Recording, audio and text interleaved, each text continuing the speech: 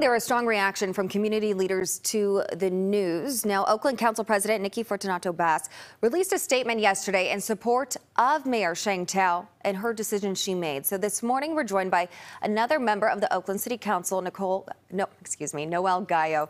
Good morning, Noel. Do you agree with the City Council President? No, absolutely not. I've known Chief Armstrong for a lifetime. I grew up here in Oakland, live in Oakland, raised 3 daughters and a son. Certainly for any government, any city, public safety is the #1 priority. And for me, the #1 position in any government is the police chief.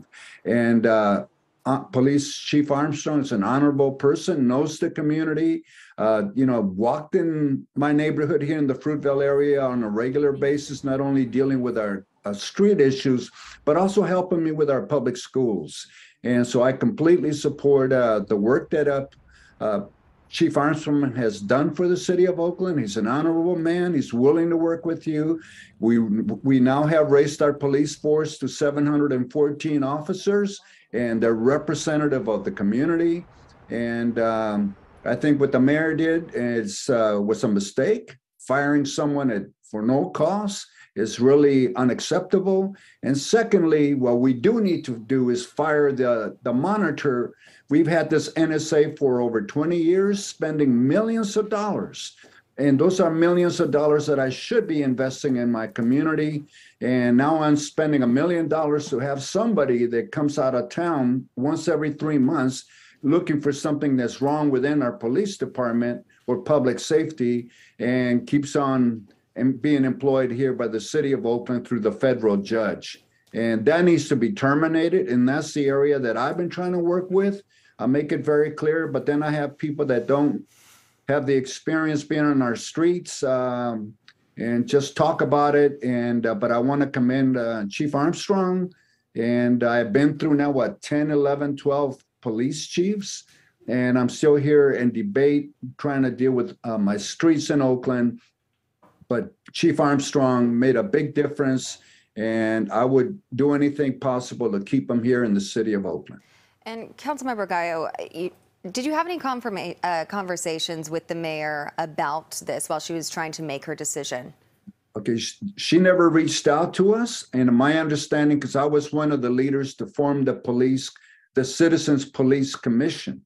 And what I got concerned, she never reached out to at least to me on the council level. And certainly, in terms of the report that was presented, I never got a chance to even see the front page of it.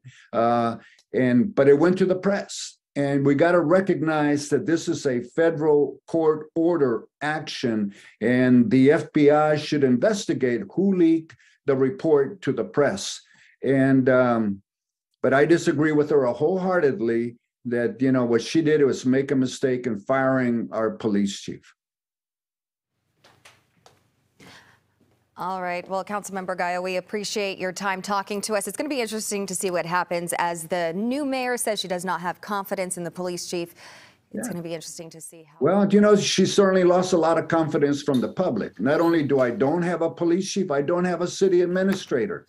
I don't have other department heads leading this department.